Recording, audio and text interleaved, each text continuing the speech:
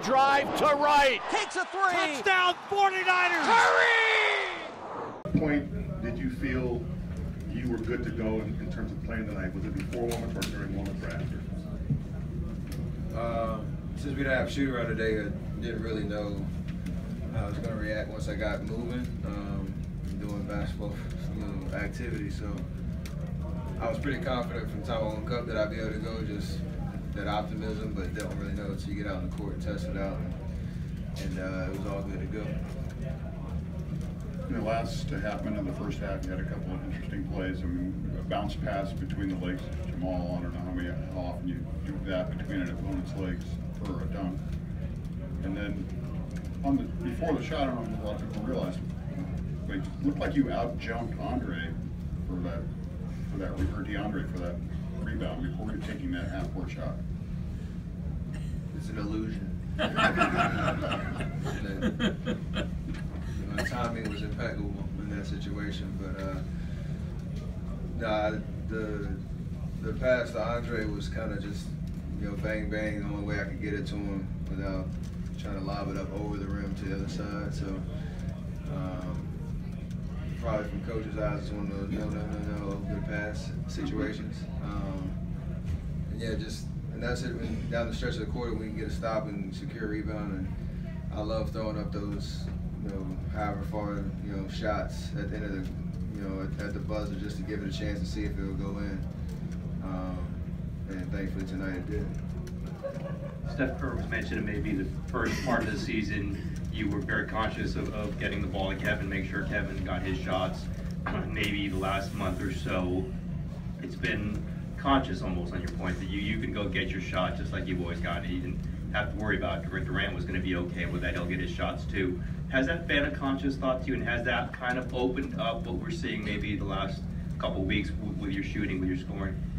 No, for sure. I gotta be aggressive, and that's the thing about us. We do have a lot of talent. There's a balancing act to it, but for me to initiate our offense with pick and rolls or whatever set, I gotta be aggressive to look to score, to look to draw attention, and good things will happen out of that, knowing that we have so many other playmakers on the floor, and the rest will happen as well. So we continue to work on that balance as we've played pretty much since the Christmas Day game, and like the flow that we have, especially when we're playing defense at this level, and turning that into easy offense along the way, and executing in the half court as well.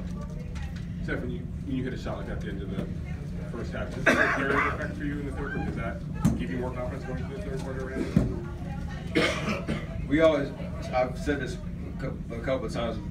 My coach at Davis and Bob McKillop always talked about Big Mo going into the half. If you can get a stop or get a buzzer beater or a bucket down the stretch of the quarter, it usually has a carryover effect for the team. Me personally, you see a shot like that go in, obviously you're thinking about it during halftime and come out. And I made my first shot in the third quarter, and that just continued the trend. So Big Mo going into half, and we were able to keep that energy as a group and have an amazing third quarter. Steph, it's Chinese New Year night. You had the first no-good shot. What did you find in the game? Say that again? What did you find in the game? It's Chinese New Year night, and then you had the first no-good shot. It was a fun game, and the jerseys were amazing, and the energy in the arena was awesome, and I had some pretty cool shoes on, so it was great. Great year, the Rooster. Happy New Year to everybody. Shingi Kwala, right? Is that right? Yeah. Gotcha. Exactly. Steph, I know you don't concentrate too much on other teams, but given what LeBron's talked about and Cleveland's having some struggles now, and you hear maybe the Clippers talking about making a big move, a lot of that is perceived to be them looking at you guys. Do you think you are sending messages to these teams? Do you think there's a little bit of, they got to react to what you're doing right now? Doesn't matter, man. I mean, we had our ups and downs. We've obviously turned it on the last 2 or 3 weeks. Clear focus just on us, and we obviously know the chatter that's going around the league and whatnot. But for us to have the maturity to not worry about that and just worry about how we're playing. And whoever's, you know, on the other side of the court, come game time every single night, that's all that we can control. And I'm looking forward to the playoffs being at our best. So, you know, however teams want to get there, whoever we got to face, we'll be ready. Speaking of Big Mo, Mo buckets off the dribble right when he came in the game in the first quarter. You know, I was wondering how you were feeling about that afterwards. No, I felt he's